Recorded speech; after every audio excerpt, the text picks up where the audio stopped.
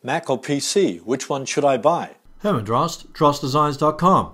I've been using a PC with Windows XP Professional for 7 years. I purchased a Dell Dimension with a 200GB hard drive. As you can imagine, I ran out of hard drive space and I had to use an external hard drive as a backup to store my files. Also, the computer took forever to start up, and when I used multiple applications, the computer slowed down considerably. After several years of putting up with the slow computer and lack of storage, I decided to take the leap and purchase a new computer. The biggest problem I encountered was trying to decide which one to buy, another PC or a Mac. One of the main tasks I now use the computer for is video editing. I purchased a MacBook Air several years ago to use explicitly for video editing. However, rendering videos is sometimes a little slow because it lacks power. I also have to use an external hard drive because videos take up multiple gigabytes of storage. So I decided it's time to purchase another computer. Mac or PC, which one should I buy? Here are the pros for a PC. 90% of businesses throughout the world use PCs. Inexpensive compared to Macs. Easy to upgrade if you know what you're doing. Easy to add more storage should you need it. A lot of software only works on PCs. Here are the cons for a PC.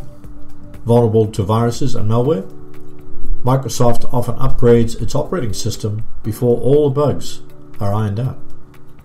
Microsoft no longer provides technical support for all PCs. PCs take a long time to start up unless you use an SSD. Take up a lot of desktop space.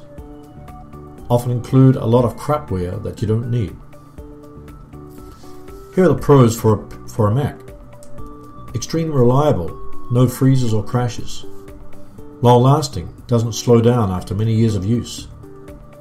Suffer less attacks than Windows-based PCs. Not vulnerable to viruses and malware. No need to install antivirus software. Design is sleek and professional. Only takes up a small amount of space on your desktop. Don't need repairing as often as PCs. Powerful computer for video editing. Ability to run Windows on a Mac machine. The 27-inch screen of the iMac allows you to display multiple apps in one window. Impressive collection of very useful apps included. Seamless integration between Macs and iOS devices. Beautiful Retina high definition screen on the iMac with anti-reflective coating. No bloatware. Cheaper than a PC in the long run. Built-in time machine makes it easy to back up your machine. Apple tech support is very quick, knowledgeable, and helpful. Here are the cons for a Mac. Expensive. Not easy to upgrade if you want more storage. Some PC software is not compatible with Macs. Not many computer stores know how to repair Macs. Overall, I'm not saying everyone should ditch their PC and run to an Apple store. Macs aren't for everyone. You might not be in a position to afford the hardware or need that much computing power.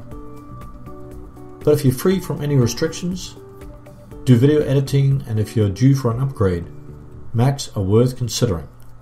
Trust me. Click this image to download my free report on YouTube editing secrets.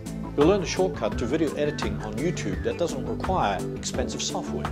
Click this image to download it now, or click the link in the description below this video. Thanks for watching.